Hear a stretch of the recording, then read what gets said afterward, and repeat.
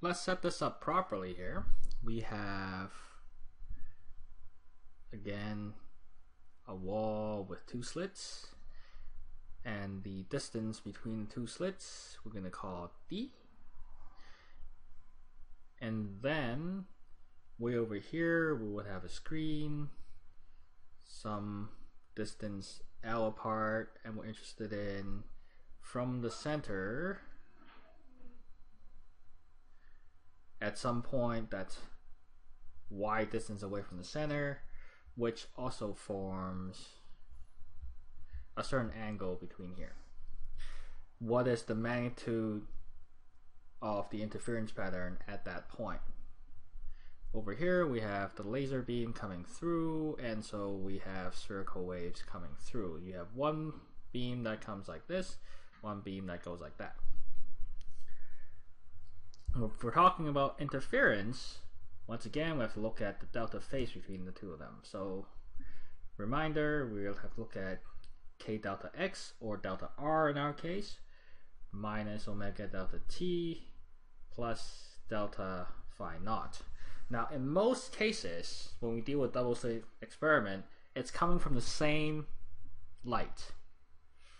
The laser beam on this down here, it's the same beam of light. Because it's going so fast, we're not going to be able to change one versus the other. So this is usually 0, and this is 0 because it's from the same thing. The only thing that's different would be the delta x. And that delta x, it's going to be this distance right here. Delta x. It's getting a little messy, so let me redraw that with that blown up a little bit. Once again, you have the wall here. This distance is d. You have one beam of light going that way, one beam going that way, hitting something way far down the line, and we'll call that theta. A couple of approximations that we do. We first of all say theta is small, once again. Or that's to say that L is much greater than Y, and it's also much greater than D. If that's the case, let's just say these are roughly parallel, and these two are going to be roughly the same as the theta there. Therefore, the only difference in your distances would be this here, and that's approximately perpendicular as well. With that delta x is then going to be given by d sine theta, because doing a little geometry, this theta is the same as this theta here. So making this triangle, delta x is d sine theta. So for constructive, we recall we need k delta x to be 0, 2 pi, 4 pi, and then destructive,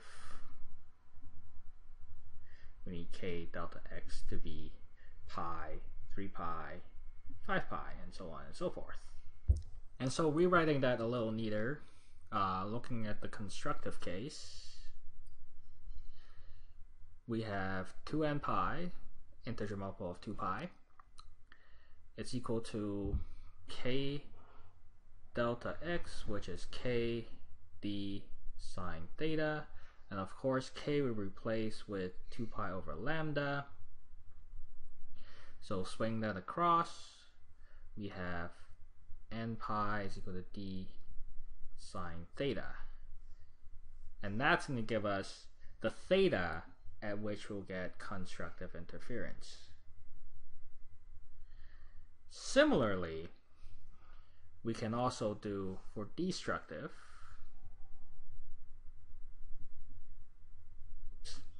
we need odd multiples of pi, so we have 2n plus 1, which is your odd multiple, divided by 2 times lambda is going to be sine theta. Remember though, this only works if theta is small, so your screen has to be nice and far away. By theta small, we need theta to be, say, less than about 0.1 radians, about 6 degrees. That would typically give you pretty good approximations. One more approximation that we do. If theta is small, we can further say that sine theta is roughly equal to theta, which is roughly equal to tan theta. And what is tan theta? Well, tan theta is